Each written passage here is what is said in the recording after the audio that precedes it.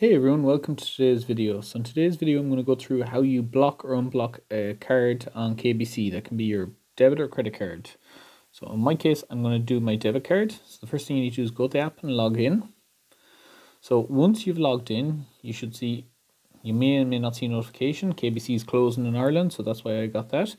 So I'm going to close this account soon, so I'm not worried about showing you any personal information. So you need to go up to the top left hand corner where there's the three lines. So let's click on that.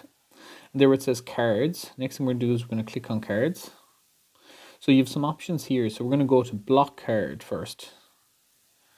Okay, so there's a message here about blocking the card. So the next thing I'm going to do is I'm going to go confirm. Then I'm going to enter my PIN number. And my card should be blocked. You don't need to call that number to unblock it. So to unblock the card, you do exactly the same process you do. So click unblock card, click confirm, enter your PIN, and my card is now unblocked. So it's as simple as that. I hope you enjoyed today's video. If you did, please give the video a big thumbs up, subscribe to the channel, and if you have any questions, just drop them in the comments below. Thank you very much.